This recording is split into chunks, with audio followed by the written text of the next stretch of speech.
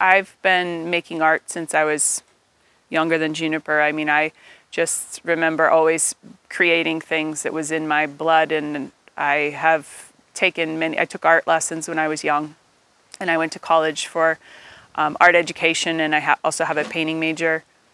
And then I went to Europe and studied painting for a year after I graduated college. My grandmother quilted, and my mother does, as well as your daughter. And my daughter is learning how to quilt. I belong to a couple quilt clubs in the area, and I was in sewing 4-H as a young child, so I was always making clothes for myself or for my dolls.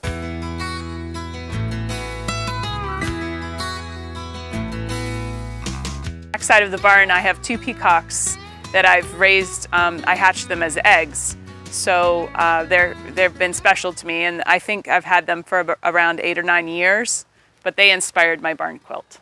We just painted this in my home during the summertime when I was off from school, a little bit at a time. It took me probably quite a few weeks to a month or so to paint it.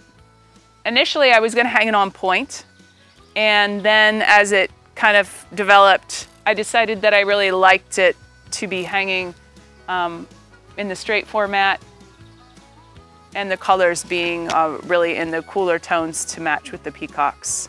I like the barn quilt trail because it does bring a lot of people into our community. I like that it's bringing some culture and art into our area, which I think is lacking a lot.